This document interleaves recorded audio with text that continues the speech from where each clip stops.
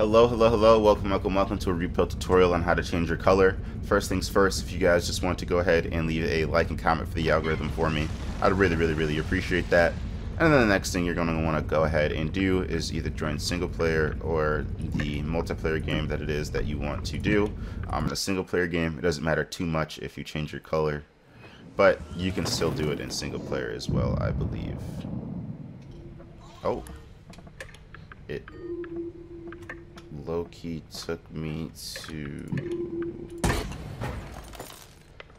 inside of the game instead of putting me into the menu. Okay.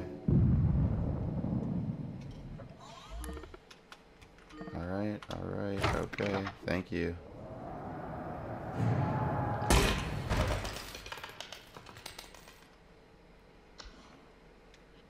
I don't know why I do that. Alright, I'm just gonna do it from the multiplayer menu because it won't automatically throw me into a game. I don't know.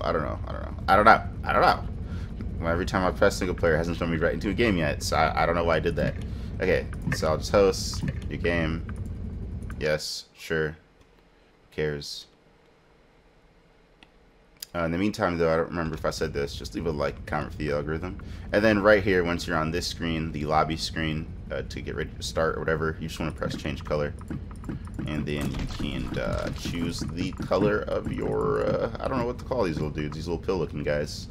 If you have any questions, comments, or concerns, make sure to leave them down below. But other than that, this has been a R.E.P.O tutorial. Thank you guys so much for watching.